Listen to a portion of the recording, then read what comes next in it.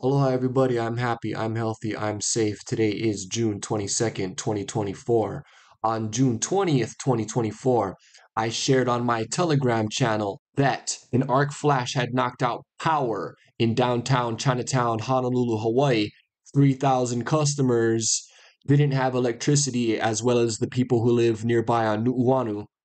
And what that did was push out all the tourists and all these local businesses and local customers could not buy their food and could not make money, thus pushing them out of Chinatown. The state closed off Chinatown. And this is another attack on the economy so they can sell it over to BRICS. We know this is sabotage and not an accident because they did the same thing to Lahaina, Maui, and this is a part of a bigger agenda to gentrify the cities in Hawaii and turn them into